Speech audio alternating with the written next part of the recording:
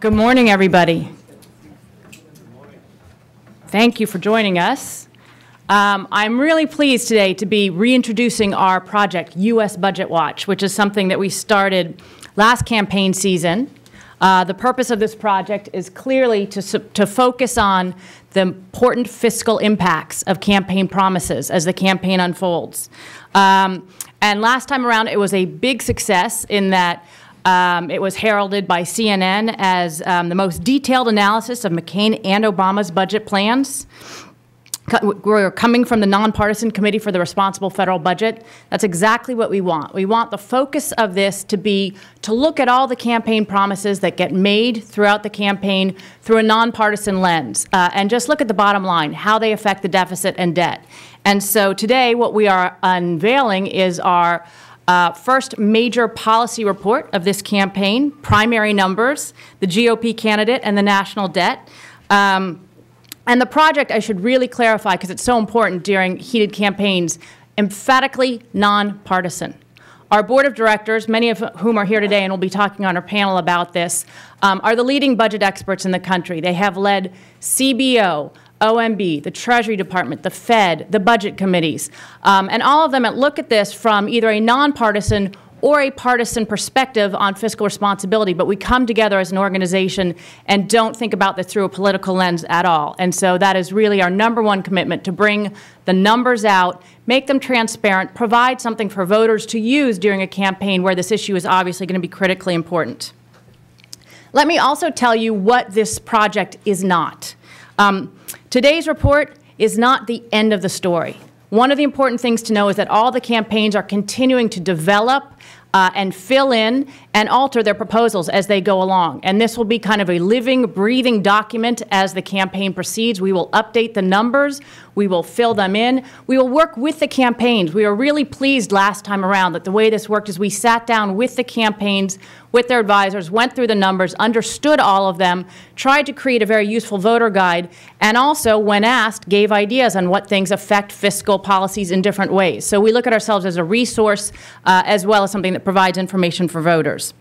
It's certainly not the end of the story, though, and we will be providing other policy reports. For instance, one thing we don't do in this report, we don't look at the long-term effects of all the policy promises. And clearly, because of the fiscal situation, things like Social Security reform, Medicare reform, which would likely be phased in more gradually, are critically important to the fiscal health of the country. And so we'll issue another report down the road on the long-term effects, how the fiscal promises would affect things beyond the 8-year. We look at all of these numbers kind of in a 2-term presidential period. So beyond the 8 years, what would this look like? Another thing that this project is not is it's not just a mouthpiece for the campaigns. So as I said, we do look closely to what they've put out, what their policies are, how they describe them, but we really go to the impartial sources to get the score. So we look at what CBO has said, the Congressional Budget Office, Joint Tax Committee, GAO, importantly, the Tax Policy Center, which is a nonpartisan tax center run by Brookings and Urban, and really provides invaluable resources both for this report and beyond in terms of scoring the tax policies for campaigns. So we talk to the campaigns about their own numbers, and then we also go beyond and bring to you what the scores from those outside experts are. And in many cases, we have to come up with our own scores from our models as well. So we're very transparent where these all come from. And for that reason, we also have different scores based on low debt, medium debt, and high debt scenarios. We'll talk about those in just a second. Finally, what this also is not is a comparison to President Obama. We will do that. We will look at how the Republican nominee and President Obama's plans look and go through all of them together. But right now, we thought it was important to recognize that in the Republican primary, in the primary, the work's not finished yet. We will continue, as we did yesterday, to see new proposals coming out of the different campaigns, just like the Romney campaign came out with some new tax proposals yesterday. We'll update those, and we'll bring President Obama's numbers into this picture. We do an analysis of the president's budget, things like that, but what we will bring is an apples-to-apples comparison when the time is right, because it is fair and important to recognize that the Republicans are still building out their proposals. So what this is it's our best analysis, our best attempt to make transparent the promises the campaigns have made. I mean, one very useful resource is you can just go through this report and see what all the policies on the tax and spending side that have been promised, what they are, and to look at those overall effects on the bottom line. So before I jump into the meat of what they've put out, I do want to make two very special thank yous to our project director, Jeff Anke, who has run this entire project and really done a phenomenal job of digging into every policy. He's not here today with us because he's vacationing with his family, well-deserved after many, many long nights of this. But he's been invaluable and is new to the Committee for Responsible Federal Budget. And our ever-critical important policy director, Mark Goldwine, who has shepherded this project along with so many others for the committee and really just knows these numbers, knows these policies, and knows the economics behind them better than anybody else. So thank you so much to the two of them and all the other staff at the committee who've put together this great report. So I now want to move on to the policies. If we have somebody who's moving the slides. Oh, is it me? It's me. Well, we might not be able to move on. Let's see. Okay. So just to back up a little bit, and anybody who's come to committee events before is sort of familiar with our unwavering focus on this important issue, but why does it matter so much? Obviously, the country's debt is nearing historical levels. It's well beyond the historical average, which was below 40% of GDP, and it's headed in a dangerous direction. Undeniably, it's now on a path which would result in a fiscal crisis if we're not to make changes. So what we decided to do was look at the debt levels. Debt is so important for how markets respond, the economic effects of the fiscal situation of the country, to look at how the debt levels would change over that roughly 8-year period for each of the candidates' promises. And we start with what we call the CRFB, the Committee for Responsible Federal Budget's realistic baseline. What we do is we assume that all of the tax cuts would be extended. This isn't our policy preferences. It's just the realistic base beginning point to compare things against. So we assume that all of the tax policies would be the tax cuts, would be extended. We assume that as it has been in the past, the alternative minimum tax would be patched. The DOC fix, or sustainable growth rate part of Medicare, would be patched. We assume the drawdown of the wars. And finally, we assume that the sequester would not go into place. And that is our starting point against which we compare all of the policies.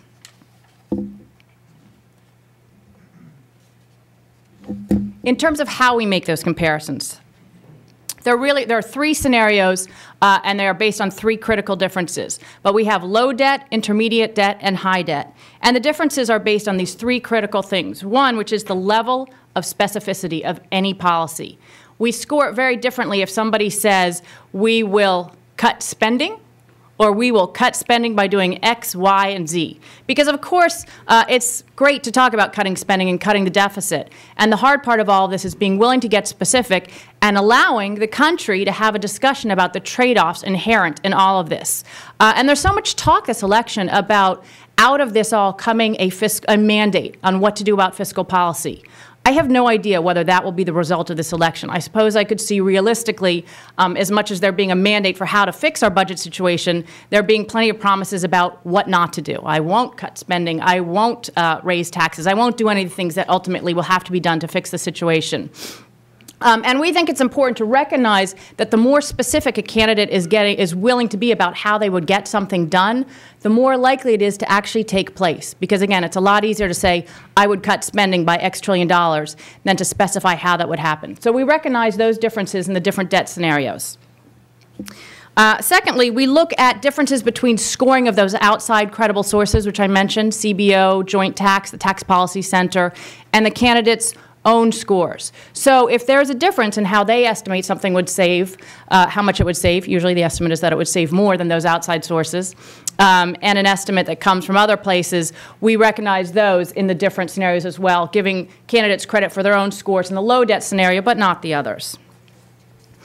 Finally, if the policy parameters are left vague, for instance, what would be the timing of phasing something in, then we recognize those different scenarios and play out the different debt situations. So in general, we're going to give them more credit the more specific they are. Two other things just to take note of that we don't do. We aren't able to capture any effects of long-term proposals, as I mentioned, when they come in this window of time. We will look at we will look through other reports at the effects of long-term reforms. It's critically important that those be recognized. But in standard budget scoring and in the way we do this, they don't show up in a short term unless you actually make those changes within the first decade or so. So we weren't able to capture those here. Secondly, true to convention, the way that CBO and joint tax score things, we don't look at macro dynamic effects of tax policies. So when you lower tax rates, it may well contribute to economic growth. That isn't captured in the scores that we use. We do, however, look at the microdynamic effects, the behavioral effects. So it does have effects when people change tax policy and people's behavior. That's captured, but the overall dynamic effects are not. I'm sure that the campaigns will say their tax proposals would generate economic growth, and that in many cases is true, but it's not captured in the way that we do scoring conventionally, and so we reflect those conventions for scoring. This is just a quick summary of the deficits under all of the candidates' proposals. I would note there's a lot of talk about balancing the budget, sort of the last cycle of fiscal responsibility. That was the objective, to balance the budget. I would point out that none of the candidates balance the budget, and nor is the budget ever balanced under our realistic baseline in the year that this is captured. And that's reality. Unfortunately, we're not in a place where it's likely the budget's going to be balanced in the near term, unless there's very high levels of economic growth, which would be tremendously helpful, but we shouldn't count on them. And so we think that this is helpful to understand the differences between the candidates, but also to understand that really the focus of most of this is on how you get the debt to a manageable level. And one of the things we've talked about at the Committee for Responsible Federal Budget is how you get the debt to where it's not growing faster than the economy overall. And that's one of the metrics a lot of people want to focus on. So let's just quickly go through the individual candidates, and then I'm going to turn it over to our panelists to talk more about fiscal issues in campaigns. First, we'll look at candidate Gingrich. And so what you see under the three scenarios, and I'm going to focus on the middle line and the intermediate debt scenario, since that's the one that sort of reflects the balance between those three different levels of specificity and policy parameters and the campaign's estimates that we think is the best one to focus on. If you compare where we're headed under a realistic baseline, at this end of this time period, the debt is likely to be 85% of GDP. Under Gingrich's proposals, the debt would increase by $7 trillion compared to that amount, and the debt levels would reach 114% of GDP. Now, clearly there are ranges. It could be higher or lower than that, but actually under all of the scenarios, by our projections from the policies so far, it would increase the debt rather significantly. You all have the report, and the report is posted online right now, or about to be, both at usbudgetwatch.org and crfb.org. So you can pull up the report there if you're watching this on television rather than in person. But as you can see in the report, we'll go through all the specific policies. But just to focus on a couple of the major ones from candidate Gingrich, the largest tax policies, which would lose revenue in this case, are a two-tiered tax system, an alternative tax of 15% as a flat tax, which would have a significant effect on the bottom line. And second, a reduction in corporate taxes down to 12.5% top rate, which is a significant cut. In terms of the spending, most of the savings under this plan come from block granting Medicaid and eliminating or cutting about 100 other means-tested programs. And there's also reforms to Social Security of implementing private accounts, which is something that would have more savings over time, but in the short run, because it diverts money into the Social Security accounts, is extremely costly. On candidate Paul, overall, we find that he would actually reduce the debt compared to our standardized baseline by $2.2 trillion, and that the debt levels compared to our 85% starting point would come down to 76% of GDP at the end of the two terms that we're looking at. In the range as well, there's only one scenario, the high debt scenario, where he would actually increase the debt. But generally, the debt comes down. And he does have tax policies that cut taxes, both on costly tax cuts on the income tax, which actually he would rather repeal and make unconstitutional. But in the interim, he just gets rid of a lot of components of the income tax, reduces corporate taxes as well. But he's very specific in the spending cuts that he would look at. He would eliminate a number of agencies, specific cuts that he identifies out there, make block grants, cut defense, and you go through all the spending cuts, and in most cases we find that that would outweigh his tax cuts. Okay, moving on to candidate Romney. Romney's plan, and this is one of the things the campaign has said that they intend to do, but we find it's basically deficit neutral. Now, again, there's a huge range, but overall, in the intermediate situation, we find that it would just be a marginal increase of $250 billion. It's not really a marginal number, but over 10 years, certainly due to scoring. It's basically deficit neutral. And that the range, depending on how the tax plan would work, we're just filling in the new details, and we will actually update this proposal for many of the new details that came out yesterday from the campaign about their new tax proposal. But he offers a number of reforms to the tax code, including income and corporate. Many of these are offset, particularly by base broadening efforts. And on the spending side, similar to some of the other proposals, there'd be block grants, cuts in the workforce, cuts in domestic discretionary spending, and we were told that there will be more in entitlement reform, which again will probably be more affecting the long term. So the range here is that it could basically be deficit neutral, go down to as low as 75% of GDP by the end of the period, or up as high as 94% of GDP. But this range is pretty much tighter than a number of the others that we've seen. Then finally, candidate Santorum's proposal. So there's major cuts, again, in income taxes and corporate taxes under this proposal, and they would have a negative effect on the overall deficit impact. At the same time, the candidate does have a significant emphasis on entitlement reform, and in fact is the only candidate that actually starts to make some of these changes within the window. So you start to see these changes become phased in earlier on, and they're starting to be more specific about what they would look like. Like other candidates, you also see block grants. Candidate Santorum talks about freezing defense, and he identifies a number of other cuts. There's the biggest issue here is that he talks about cutting $5 trillion from spending, but doesn't get specific about where that $5 trillion would come from. And so the numbers are highly dependent on whether you score that as a cut or not. And again, so we looked at that and we scored that as a cut in our low debt scenario, not the other two. And it's a tremendous difference between cutting the overall deficits over that period compared to our baseline by just over $2.5 trillion compared to adding to them of $4.5 trillion. So one of the things we'll see is whether it becomes more specific how you'd fill in that $5 trillion in cuts, which would obviously have a very strong impact on the bottom line.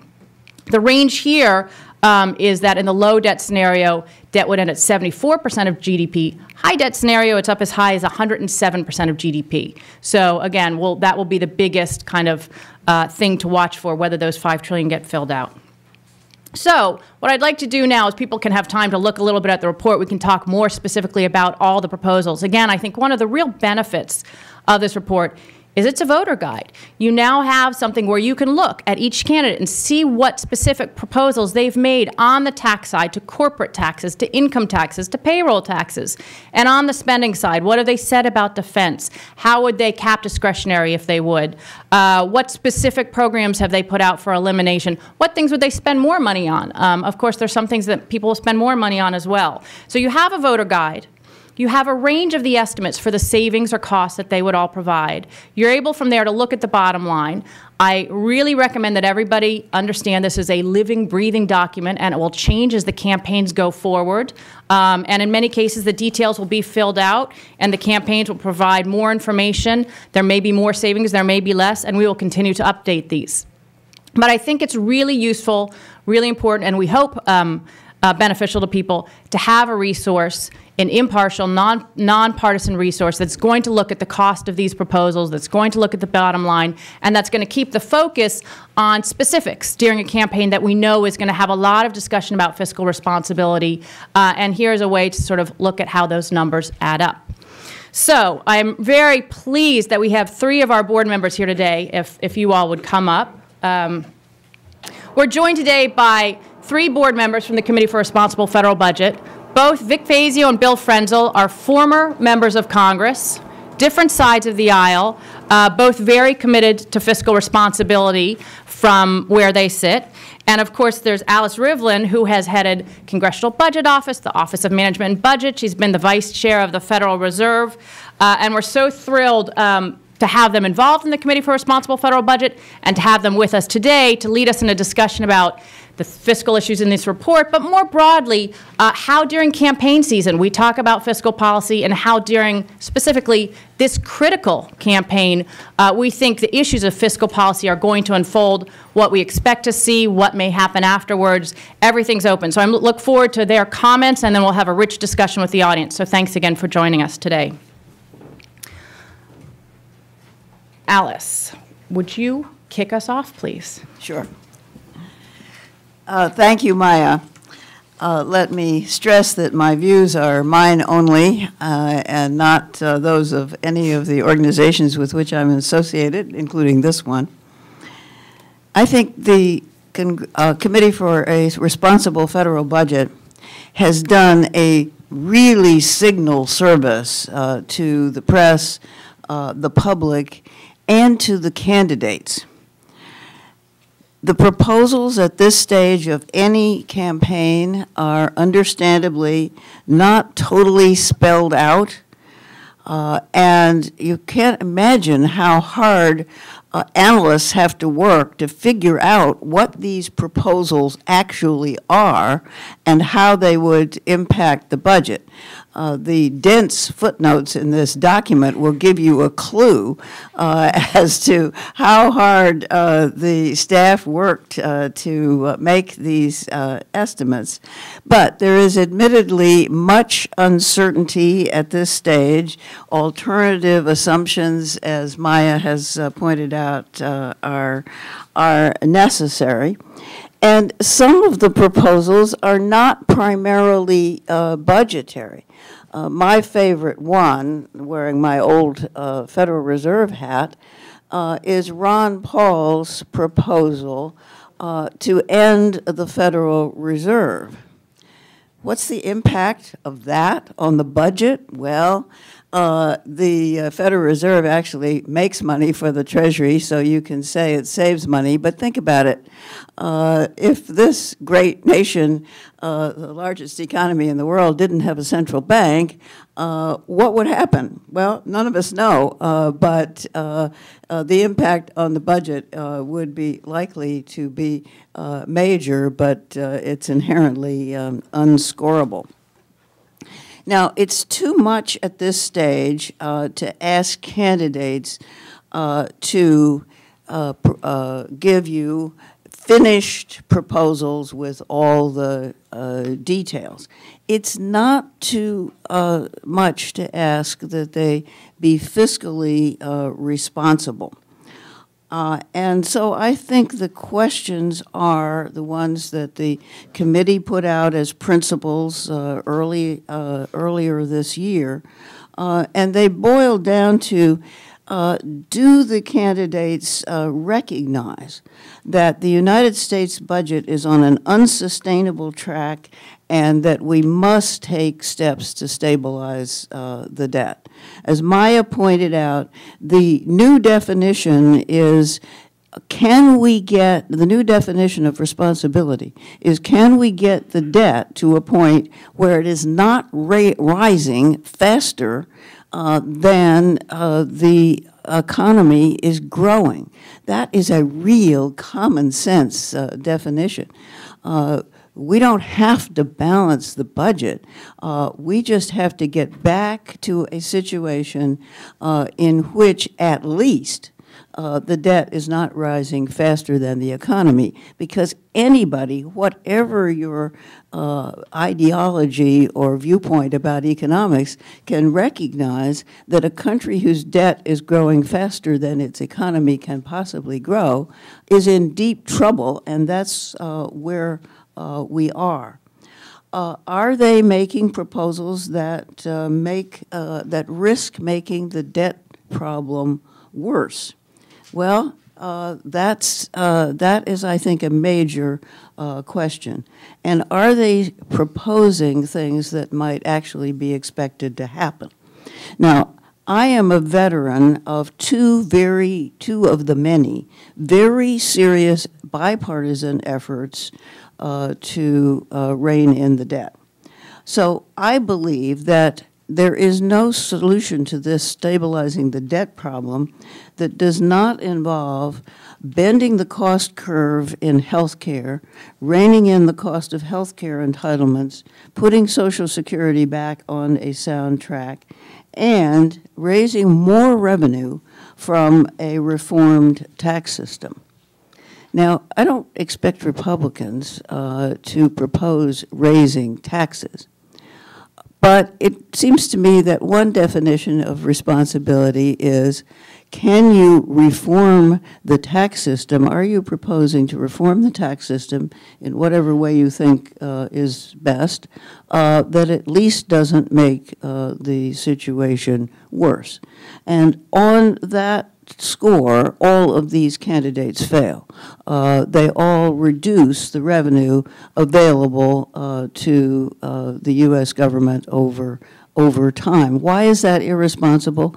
Because I think it's not realistic to think that we're going to absorb this tsunami of seniors and their need for health care with the revenues that we are on track to have. So I would give them low marks on that score. They don't make, many of them, serious proposals on the entitlements and on the health entitlements and Social Security that can be scored in this window, and as Maya, this limited 8-year window, and as Maya has pointed out, that's not terribly surprising. But why is this a service to the candidates? I think it really is. It is saying to the candidates from a nonpartisan group, what you say matters. And this report doesn't have all the scoring answers, but its main contribution, I think, is going to make the candidates think, am I really proposing something that I could do as president? And am I saying something responsible about it? And that's a big service. Now, I expect that in the next week, Maya's going to get angry phone calls from absolutely all these campaigns. They're going to say, you didn't understand what we were saying, and you didn't give proper credit for this or for that. That's terrific. That means they're paying attention, and that the staff here may have to correct some of the numbers, may have to change some of the assumptions, but it will start a conversation in a realistic realm that has not been going on before.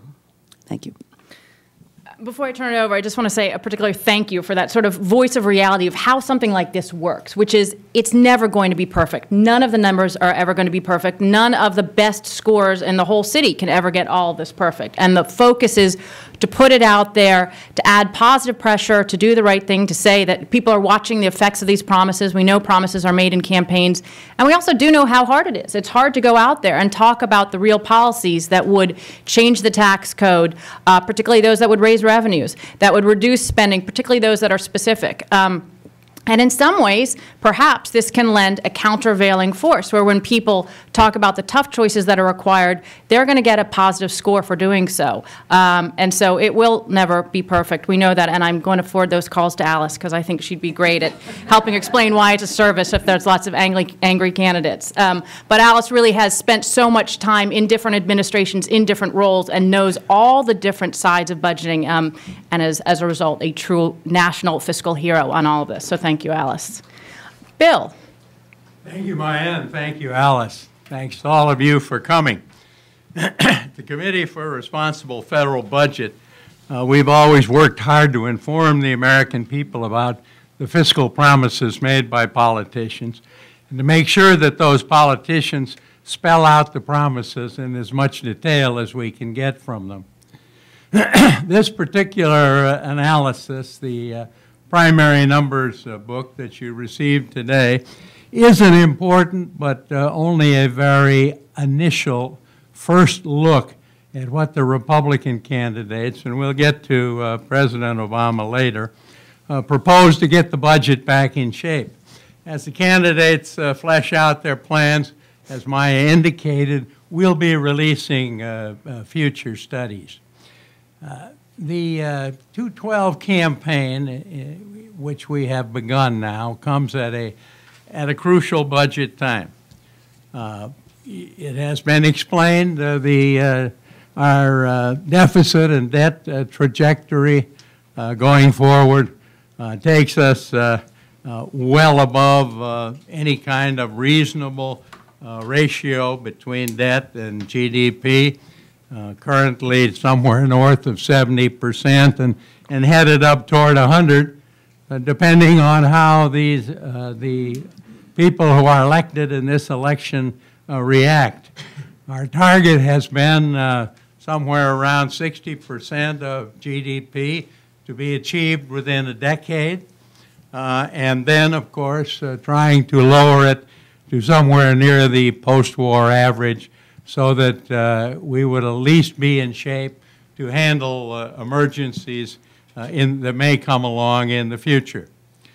Candidates in this election can work on the budget issues, and they can show us exactly how they intend to deal with them, or in some cases they may not. They may simply shout slogans at us or at one another. Vic and I have been through this process a few times, and in the heat of battle, sometimes detail gets lost. But we're going to do the best we can to be sure that we bring it all to you. And we hope that every American understands that you can't solve the problem by cutting what we call improper payments or fraud, waste, and abuse. We can't solve the problem by eliminating foreign aid or lowering congressional salaries. We have to be specific, and we have to concentrate on the spending and tax problems that are putting us into the position we're now in. There are real ways to get back on track. Probably we won't hear a lot of them in the primary campaign, but as we get into the general, we're going to be looking more at process reform and more at details. And process, of course, has always been a favorite subject for the Committee for a Responsible Federal Budget. One of those process reforms is closer attention to a long-term budget. I've described some of our problems, and Maya has indicated that particularly in health care and certain other entitlements, the long-term difficulties need to be looked at and have to be assessed even as we work on our short-term budgets. We have to start budgeting for the long term with special attention to Social Security, health care, and revenues. In the shorter term, we have to set goals and establish targets to get that deficit, to get that debt down to 60%, to stabilize that debt, and push it down on a declining path. Rules aren't the final answer because Congress has proved itself willing to break all of its rules. But rules help, and they point the finger at those who are reneging on the promises. In the long term, we need to aim to balance the budget. It'll take time. You've seen in Maya's slides that none of the primary promisers on the Republican side get us to a balanced budget in 10 years, even in the most optimistic estimates of what they are talking about. It will take time, but we have to get there, and it needs to be a goal of ours. Any of these candidates that we are analyzing today, or the president, is going to face a tough 4-year period coming on. Nobody expects a miraculous recovery. We can't recover. It's going to take decades. Nevertheless, if we don't start now, it's going to be impossible. Nobody knows where the tipping point will come. All we know is it will come, and when it will come suddenly and relentlessly. The miraculous recovery is going to take a long time. Fiscal sobriety exists only at the end of a long and difficult road. And finally, in addition to a concrete plan for spending and taxing, we should be thinking about the processes that got us into this mess and resolve to try to avoid them as we move forward. It's easy for the politicians to make promises. Again, rules are going to figure importantly in the final solutions. They won't save us, but they'll be a great help to us. Thank you. Thank you so much. Vic. Thank you, Maya. It's a great honor to be on a panel with Alice and Bill. Perhaps I need to make a particular disclaimer, given the fact that I've had a fairly well-known partisan Democratic background as a member of Congress. My ability to sit here and judge objectively Republicans running for president may be called into question. But I do so as a member of this body because I think under Maya's leadership, we brought together a fairly broad-based bipartisan group of members who come from different points on the political spectrum, but all of whom believe that deficits and debt are an important issue that has to be addressed. And so as I began to review the proposals made by these 4 candidates, I looked to this organization's 12 principles of fiscal responsibility that they hope to be injected into the debate in this campaign as a way of going about analyzing what has been put before the voters, certainly in the primary states that have been engaged so far. First of all, I think the top priority is to make deficit reduction a priority. And I think we all know the path we're on is unsustainable. We've heard a good deal from these candidates about cutting spending, but in fact, as Maya's charts showed you earlier, not much progress. In fact, some significant harm is done to fight in the way these candidates have made proposals in the effort to reduce spending and reduce debt and to get deficits on a trajectory downward instead of upward.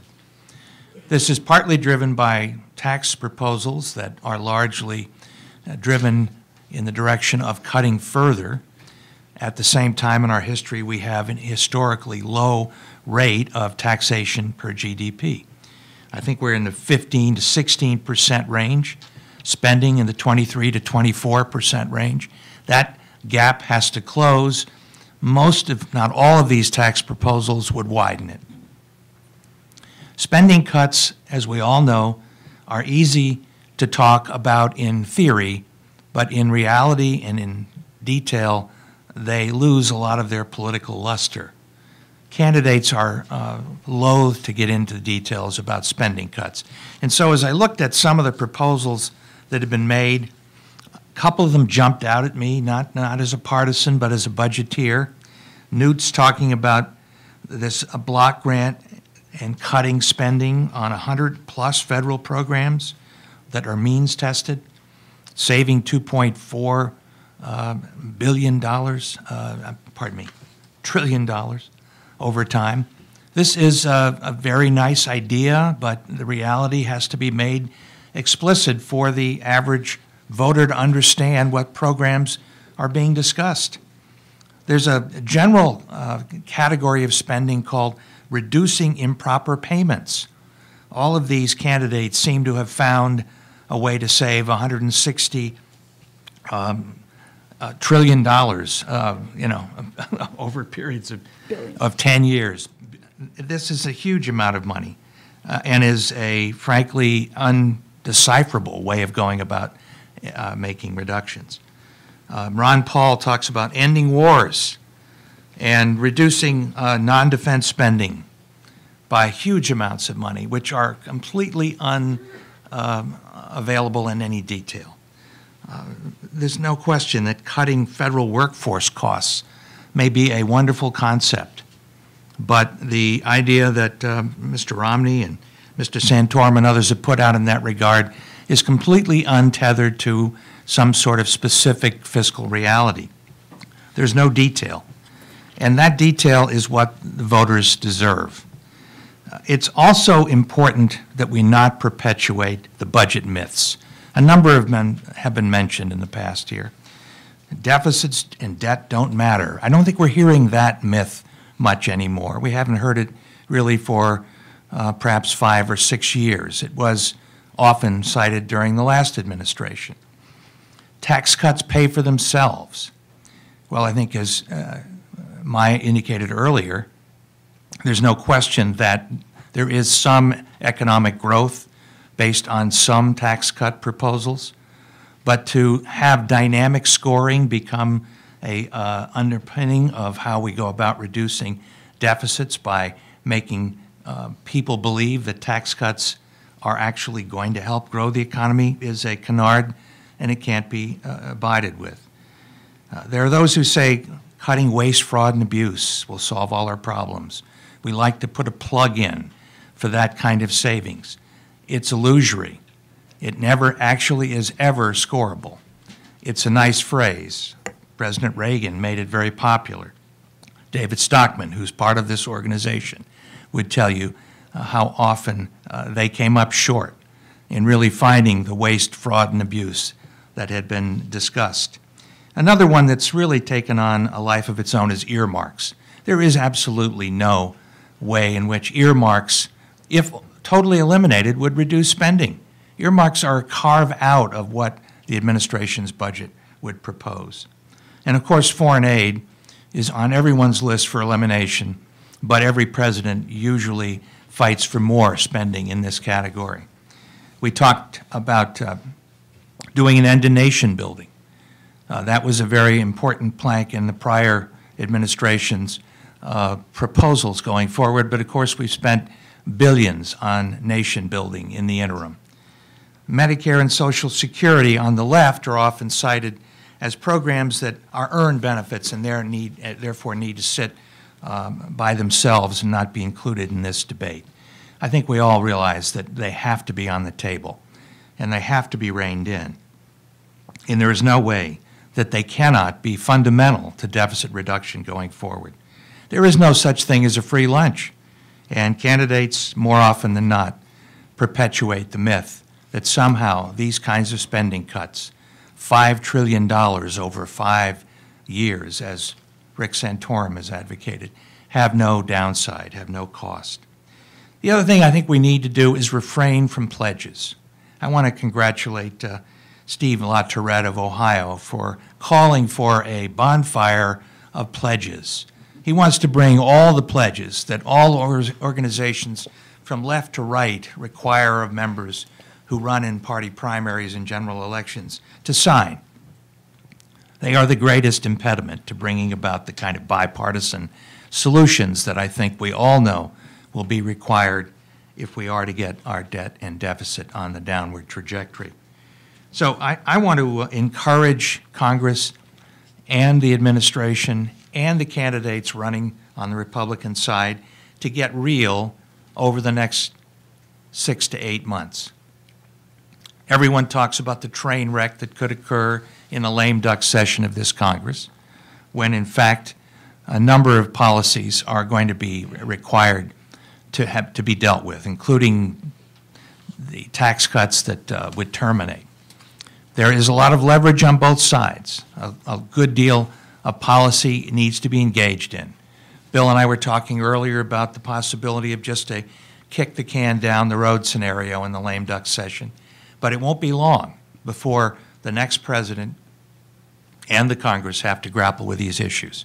So the more specificity, the more willingness to be honest about what needs to be done that can occur in the context of this election will make it that much easier for policymakers to find the solutions that are absolutely essential to get us to where we need to go, which is, and Alice said earlier, not a matter of balancing budgets, but just getting our trajectory in line with the economic growth of the country. So with that, I would be interested, as I'm sure the other panelists are, in discussing some of these in more detail with you. Thank you so much to all of our panelists. That was just spot on. And there are two themes I want to draw out that most, if not all of you mentioned. The first is on specifics, and the second is on the long term.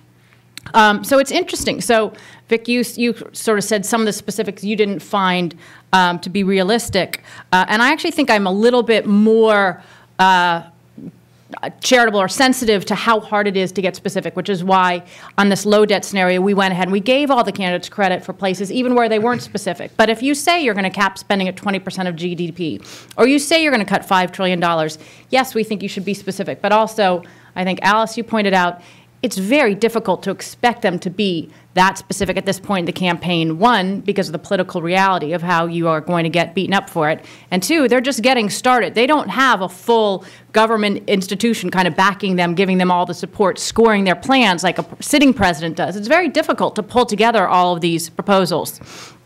And when you look at our low debt scenario, one of the things that I was actually quite encouraged to see is that 3 of the 4 candidates bring the debt down to below where we expect to see it on our realistic baseline. So it doesn't bring it down to where it needs to be, but it's actually a start in the right direction. So part of this is a judgment call for anybody to make for how specific they think they should be.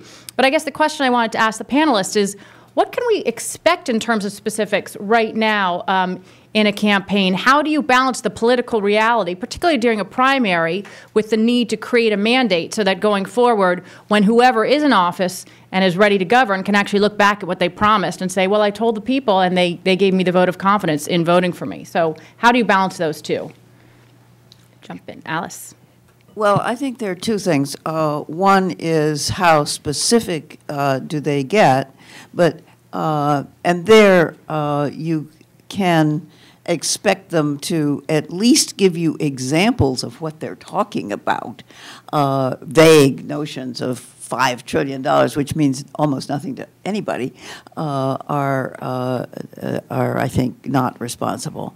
But the other thing is, I think you have to expect that they would look at whether in the aggregate impact of their proposal is realistic. I said I don't think that cutting revenues further is a responsible thing to do, and they all do it. But I don't think cutting discretionary spending, whether specifically or not, way below where it is under the cuts that have already been undertaken, is a realistic view of what the American public wants. And then, if you're proposing it, then you have to say, well, what are we really going to do about federal prisons and air traffic control and national parks and all of those things within this total, which is so much lower than anything we've had before? You know, as an appropriator, I can say these freezes that we've already put in place have yet to be felt. The details are still to be determined by Congress's not yet elected even. And so I think, as Alice says, cutting domestic discretionary spending is a lot easier to do in general than it is in detail. And the public will recoil to some degree from a number of the cuts that would be made in programs they care a lot about. These cuts will have to be made. But to just layer additional cuts on top of those that have already been called for is going to be a lot more difficult than anyone can imagine, including many members of Congress who haven't been given the opportunity to sit on the committees that actually have to make these choices. But the details are important, and we need to get beyond the glittering generalities and talk about specific departments and agencies and functions of government that will need to be reduced. That's an important level of honesty that the voters really deserve to hear. But as Alice implies, it's the entitlement programs and the revenue side that have to be addressed. And they have to be addressed by both parties, and they have to be addressed honestly, because I believe ultimately there will be more consensus than you can imagine in this kind of hot political environment that we're involved with right now. Yeah, I think that that in the primary session, it gets to be sort of a bidding match between the candidates as to who's going to do I'm going to cut more, or I'm going to cut taxes more. I think it is not a season in which we expect or are going to get the kind of specificity that we are going to insist on in the general election campaign. I think when the Republicans select their candidate, then the face-off between President Obama and the Republican candidate, we will have much better luck in demanding specifics from the two of them. And obviously it will be Democrats trying to defend entitlements and Republicans trying to defend against tax increases. That's to be expected. The final solution, which most of us here believe has to include both revenues and entitlements, we hope will be some sort of a synthesis that only the politicians can negotiate between themselves. Bill is more optimistic about the specifics of the general election than I think we have a right to be given the past history. That's interesting. I keep thinking that wouldn't it be great if in the general election, because I do think there's a chance that we'll get more specific there, because I think this issue is not going away. It's on the voters' mind. My observation is that voters are actually well ahead of politicians in this, and that they would welcome kind of the realistic laying out of what it's going to take to fix this problem. But I suppose there are many smart pollsters who would say I'm wrong. But I just keep thinking, wouldn't it be interesting if we had a debate in the general where we basically laid up the question of, to the two main candidates, how would you save the $4 to $6 trillion that all the outside experts have said is necessary to stabilize the debt? Specifically, come to the debate and say how you would save that money, and actually require that they lay out the kind of plan that we're talking about here. It seems less far-fetched to me in this election than in the ones past that could happen, because there's so much focus on the issue. I think they would probably decline. They would not show up? Well, they might, but let me make another point about what they might say if they did.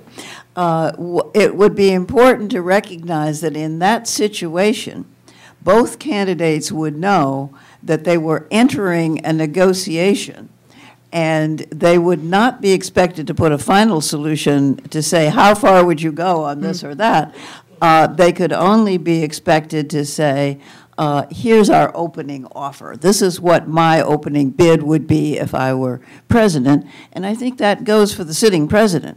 The Obama budget announced recently ought to be seen as the Democratic offer in a negotiation yet to happen. You know, I think we all regret that the opportunity that Simpson-Bowles provided was not seized upon by the administration. I think there's a great deal of regret that the work that Alice and Pete Domenici did was not seized upon by members of Congress or the administration. I think there was an effort to get back to it in the discussions the President and Speaker Boehner had, but it was unfortunately unattainable.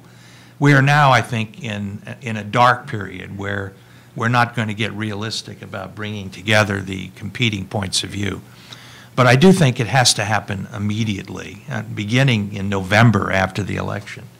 And I think those blueprints that are out there will ultimately serve as the basis upon which some agreement will come together. There really aren't a lot of other options when you really look at the things that are possible. And so I think all the good work that Alice and others have done in the last year will not be for naught.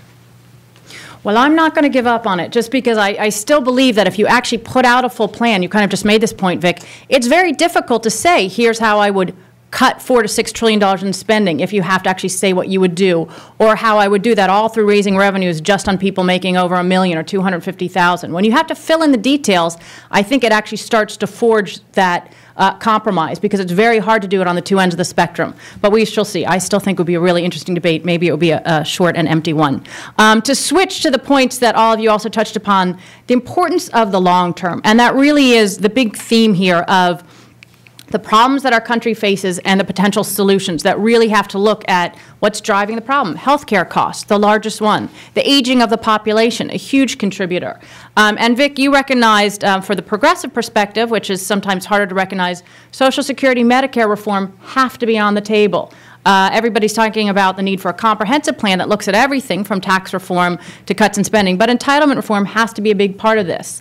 But it is difficult to have that reflected in the numbers. And I think one of the things in our report, we focus on the savings in actually less than the first decade. How do we focus this overall discussion on longer-term savings? And I think Alice, particularly somebody who's been in charge of the scoring institutions for this country, how do we help focus that if you get the longer-term spending or fiscal problems under control, it actually can buy us some more breathing room in the shorter term where we're still trying to have the economic recovery take hold? Is there a way to focus attention on that, since we all know that's kind of the key problem? I hope so, but it hasn't happened. The theme that seems to me to be missing from all of these budget discussions is the timing. We don't need to balance the budget tomorrow. If we did, it would be a catastrophe for the economy, and we're beginning to see in Europe the adverse effects of extreme austerity in the short run. What we do need to do is get back on a sustainable track, and that mainly means, as we've said several times already, reining in the entitlements so they're not driving up federal spending faster than the economy can grow, and finding more revenue, hopefully by a reformed tax code. And the impact of those major changes won't hurt people in the beginning, because you don't want to raise taxes right away or cut entitlements right away. They will take effect over a longer period, and you have to do the scoring for the second decade, for beyond the 10-year window. Now, that's always very uncertain, but it's not that uncertain. The idea that you can't do it, of course you can. You have to make some realistic assumptions and then do it. But it's quite possible, and it's irresponsible not to think about what happens in the second decade if we don't make changes now, especially in the entitlements, because it takes a long time to phase them in. One of the things that I think progressives need to focus on is the degree to which debt service is increasingly crowding out other forms of spending, which often go to the least among us, to children. We have, unfortunately, without addressing entitlement reform, an inexorable intergenerational transfer. More money going to older people, less money available to go to children, to the most needy among us.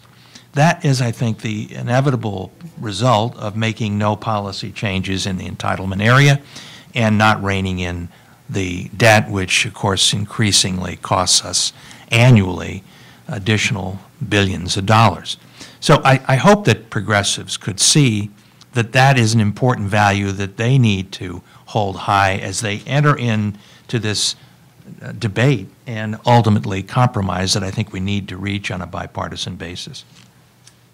I talked about the long term a bit in my discussions. We do need targets for the long term, and as we work through a decade, we need to have enforcement mechanisms that if we do not reach the targets for debt and deficit in each year, there is some kind of a penalty or some kind of a sequester or whatever it takes that the Congress has to accept or to override. And I think that is wonderful to help us get into the debt stability. I think Social Security and programs that are that long, we do have a pretty good idea what the long-term outlook is. And that's a matter of mathematics or political negotiation. It is not hard to do. You simply have to decide how you want to do it. But I think more importantly is to set those long-term goals and targets and have some kind of an enforcement mechanism to help you get there. They won't guarantee you'll get there, but they will help.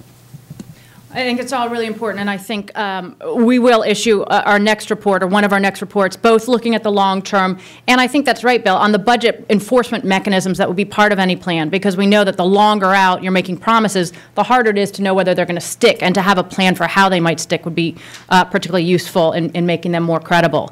I'd like to open up to the audience for questions. There should be microphones somewhere, I'm hoping. So if anybody has a question, just shoot their hand up. There's one here in the front. If you'd please identify yourself and then speak into the microphone so C-SPAN audience and others can hear. Thank you. I'm Jim Moody. I served with several of these people on the panel. Back to Alice's point about the long term. Obviously, we know it from your how counterproductive it is to try to reach budget balance in the short term when you're in a recession. But in the long term, what is the ultimate optimal deficit? It certainly isn't zero. I look at the deficit as a form of foreign international trade, in a sense. We're providing a real service, store of value to the rest of the world. They're parking their money here. They're accepting a very low net rate for that. We're providing a real store of value. They're lending us money. The question is, what is the balance within that? It should not be zero. The balanced budget, a zero deficit, is not a good idea because that takes away liquidity that we are very helpful for us.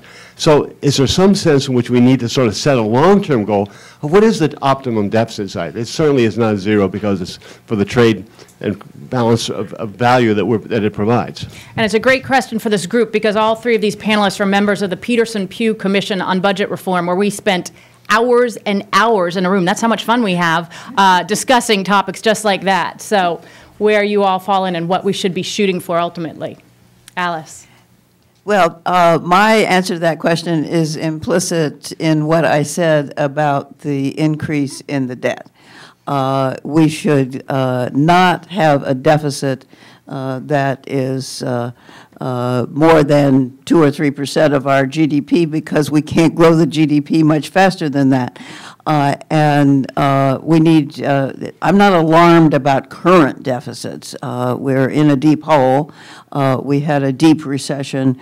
We need to do the things that will get us out of this recession, and we need to keep on doing them until we recover. But over the cycle, we need to come closer to balance, not at balance. And over the long run, you just don't want a deficit that's growing your debt faster than your GDP can grow. Yeah, my opinion is that in normal times, we should balance our budget and not have a deficit. The target of the Peterson-Pugh Commission was to take the debt to 60% of the GDP by in a decade or maybe slightly more, and then try to work that debt ratio down to what we might consider to be the post-war average, 40+%, something like that. And if you could maintain a debt level like that or lower, then you're well suited for emergencies in the future. And as a follow-up on your question, Jim, I'm not sure that it's a great idea that poorer countries ought to be financing us. I think I'd like to see us financing ourselves and them to use their money in improving their own many needs in their own countries. Do you lump China into that poorest country category? Yeah. Okay. And just to mention Not a couple the poorest, things. but poor. One of the things that we discussed when we were debating this issue, discussing this issue on the Peterson-Pugh Commission was, I think Bill really emphasized this, that it's almost two steps. You want to get it so that your debt's not growing faster than the economy, but then you also want to get your debt back down to lower levels, closer to the historical average. Part of the critical reason of that, of course, is that why we were able to respond to the past recession was that our debt levels, even though our deficits were a little higher than we would have liked, our debt levels were low, and we were able to borrow an awful lot of money. There'll be disagreement about whether it was the right thing or not to do, but you certainly want that fiscal flexibility when you're hit with whether it's an economic downturn or any other crisis from the outside. And right now, we don't have that because of where our debt levels are. So it's not just getting so that it's not growing faster than the economy again. You've got to bring it back down to a level where you have that flexibility. One idea that we had that I always liked was that every president who, when they put their budget out, it's a 10-year budget. You don't usually expect that all of those out years will happen because they'll put out another budget. But it is a good target to have a president who has to offer a budget that balances over that entire 10-year period, because that's reflective of what's a normal business cycle term. So it would be, you know, you could run deficits if the economy were weak, but you would expect to have a plan to repay it over time. That seems like a reasonable approach. There was a question right here from Jim. Wait, if you wait for the mic so we can hear you on C-SPAN. Thank you.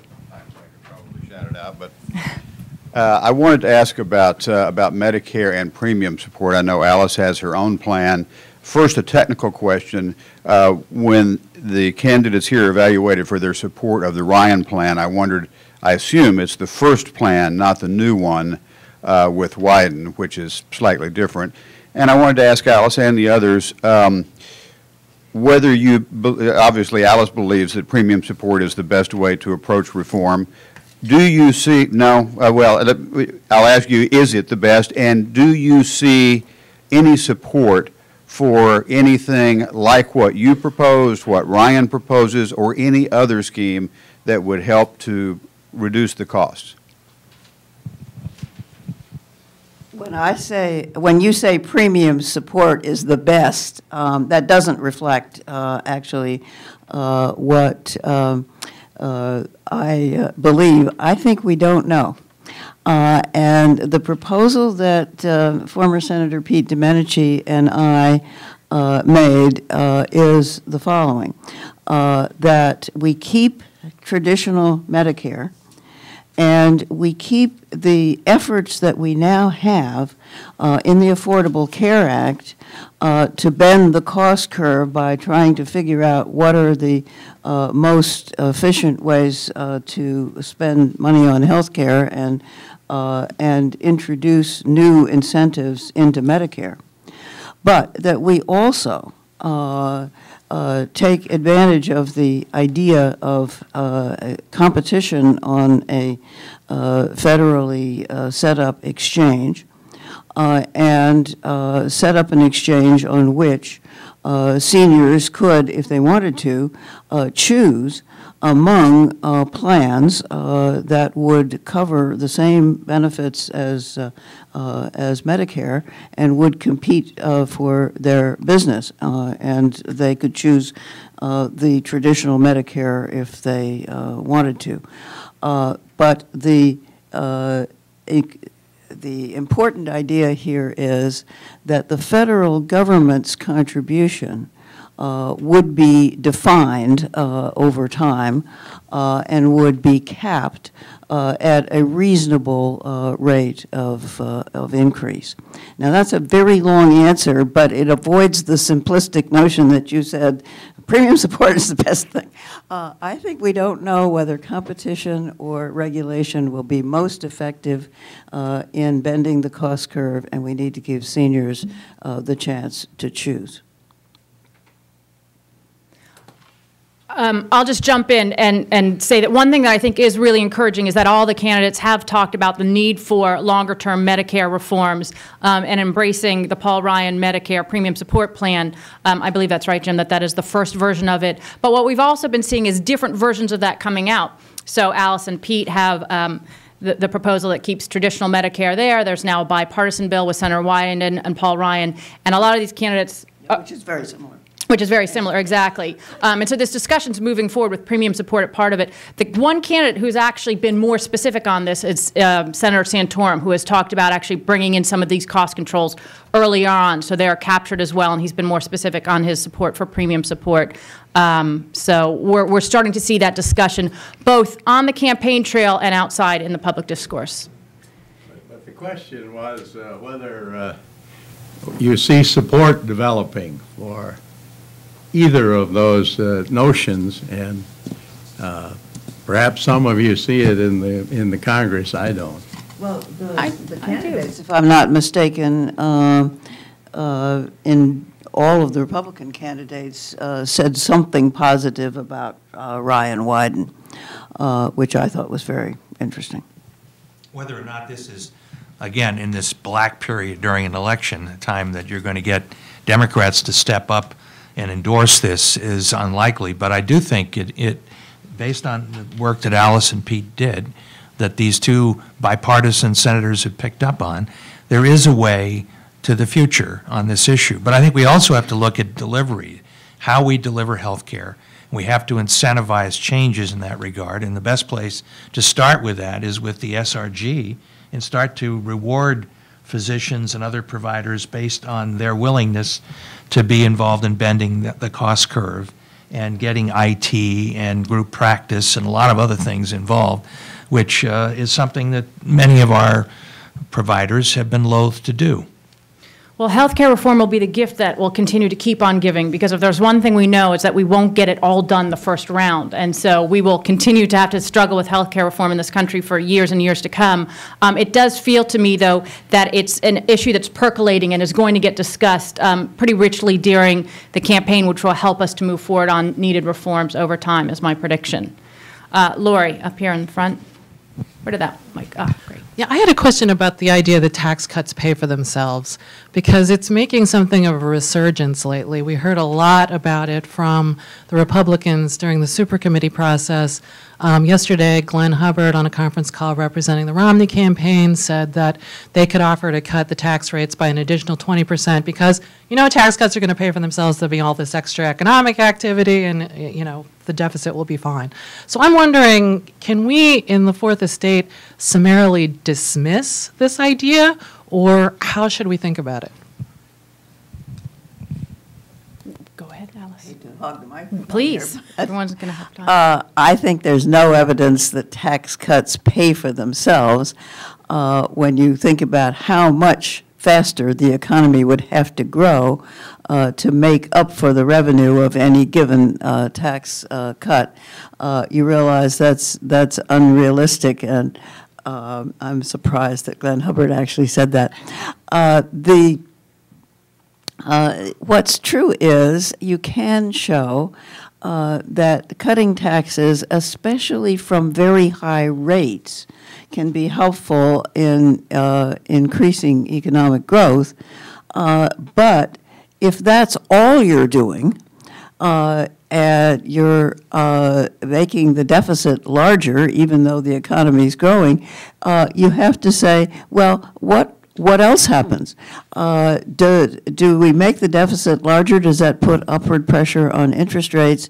And does that negate any gain that you might get from marginally increasing the economic growth by cutting taxes? And that's basically where the CBO is on scoring.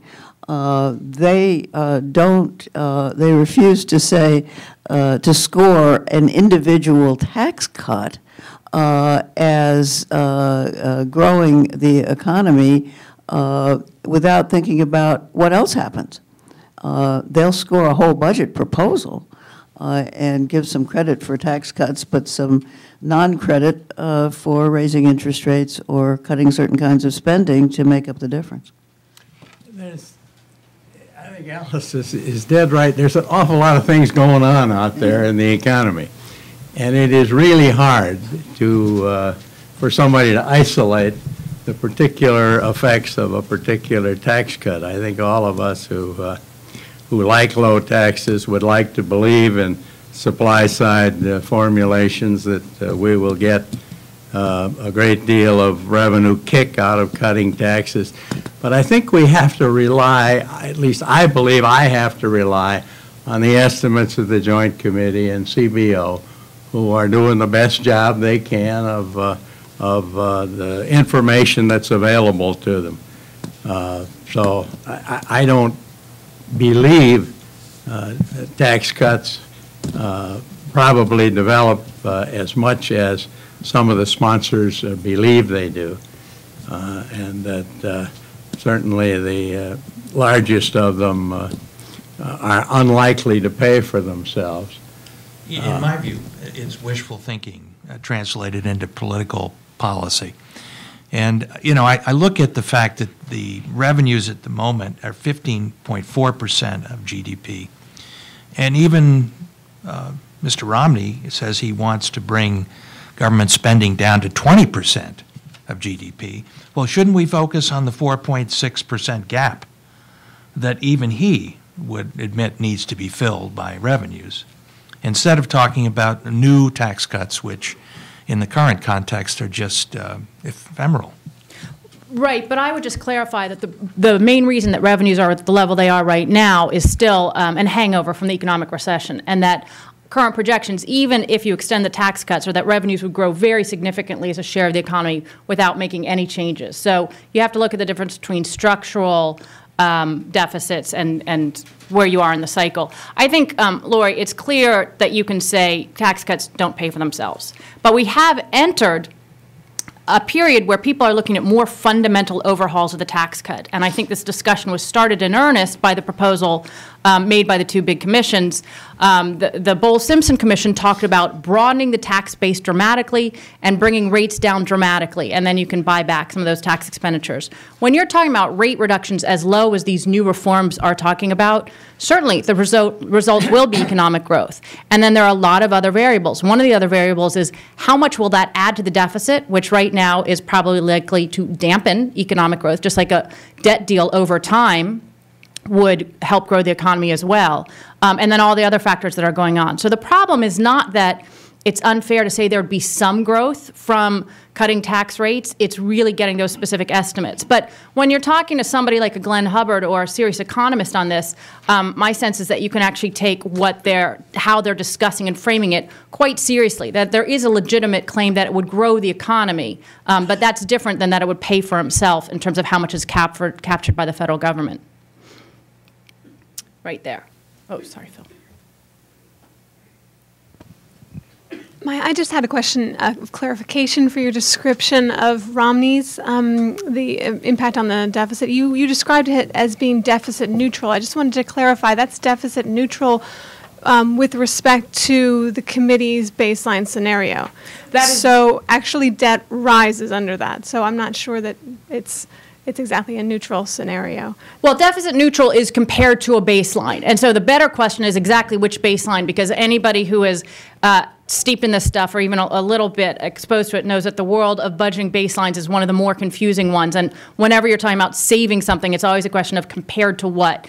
And the Romney campaign hasn't told us what it's deficit neutral compared to. We're assuming it's the same kind of baseline that we use because they know they're assuming that the tax cuts would be extended, which is the same starting point that we assume because that seems to be the most likely proposal people are comparing to now, and other patches to AMT, SGR, and things like that. But yes, the scenarios have the debt rising, which is why we tend to look at this metric as debt as a share of GDP, and whether it would be growing faster or not there. And under these proposals, it will be growing and then starting to come back down. So that's the sort of, compared to what question, we'll still have to figure out exactly how they're looking at, but our assumption is just as you said, Amy. Phil.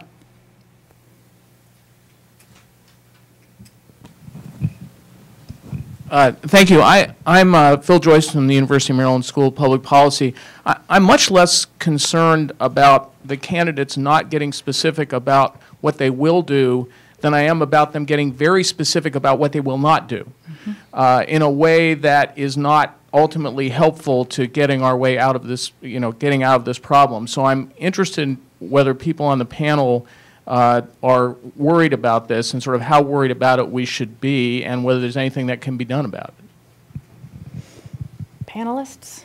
I'm very worried about it, but particularly on the tax side. I think taking a pledge that says I will never raise taxes, especially if it means I will never raise revenues as opposed to tax rates, I think that's a very dubious and unhelpful kind of pledge to make because, as I said earlier, I think it is totally unrealistic that we can stabilize the debt over the long term without both increases in revenues and reductions in entitlements, I'd be equally worried by a candidate who said, I will never cut the Medicare program or Social Security benefits, but we don't hear that from the Republican side.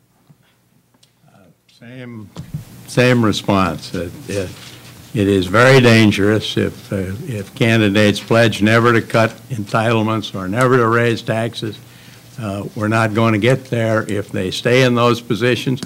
We hope they're opening bids, but it is a dangerous situation. And Vic just pointed out the chap who would like to burn all those pledges, and I think we ought to build an altar to him in every church in town.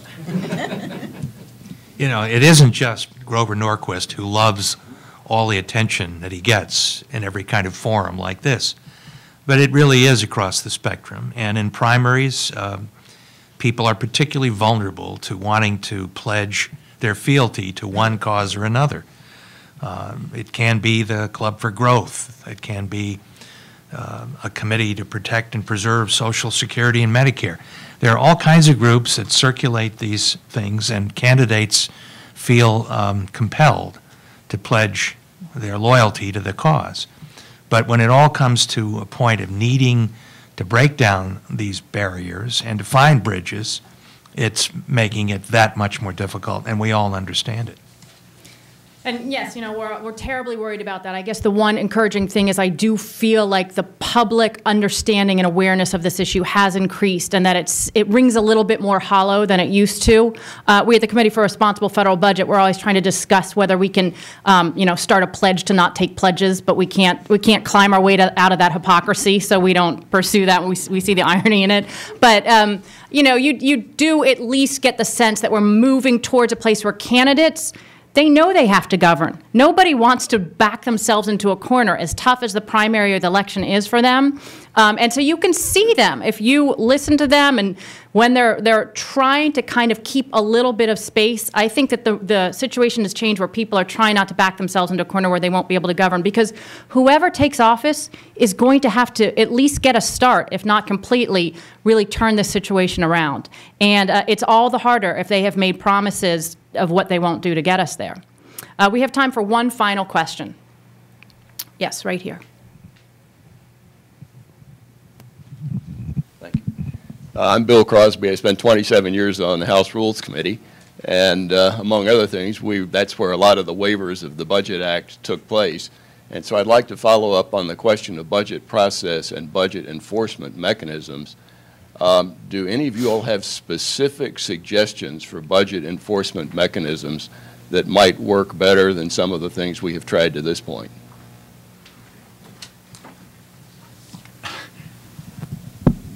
I think we can devise better mechanisms that spotlight the targets and perhaps shine more light on the Congress when it attempts to renege on its promises. But we know the first thing we're told when we go to Congress is that no Congress can bind a future Congress. And if future Congresses decide that previous promises are no good, they can certainly welsh on them. And do with some regularity. But if they are made prominent, if the targets are well understood by the people, I think it will become more and more difficult to welsh. Also, you have to make the enforcement such that it isn't too stern. If you make the penalty too tough for not meeting the target, then Congress can be expected to try to avoid it. And you also have to anticipate that there will be times when it's necessary to avoid it, a war, for instance. But I think we can make them better, but there's no way to make them perfect. I would just say at this point, I'm more concerned about the fact that we have no budget process. We don't have an appropriations process that works. We simply have stopped doing even the reconciliation bills that used to be done periodically because somebody wanted to pass a tax cut with 51% of the Senate. I mean, we have let the whole process deteriorate to a point where the highly partisan and very toxic environment on the Hill has made it impossible to function even in the most basic ways, let alone impose rules or regulations that would make it more difficult to avoid taking a gimmick approach or waiving something that, you know, we all ought to adhere to. So I think it's even more basic than your question. And I hope we can get in a new environment in the next Congress where we can at least let the process work as it was supposed to. I would take issue with your characterization of the process rules of the past as totally not working. The issue, I think, is they did work. The Budget Enforcement Act had quite good rules that mostly worked, give or take a few waivers toward the end of the period. And I expect that the caps on discretionary spending will work because most of the Congress wants them to. Our problem is that although the old pay-go rules worked pretty well, the situation now is that the entitlement programs drive spending up even if you do nothing. So you really need a new set of rules that says we're not going to do anything that increases the debt faster than a particular limit, and we just need to evolve what those rules are, and then, as my colleague said, a consensus that we want to enforce them, because nothing is going to happen unless we have that consensus. One of the recommendations we came up here was the 3 T's, which were targets, triggers, and transparency. And the thinking was that when we start this process right now, we don't even lay out where the budget's trying to go.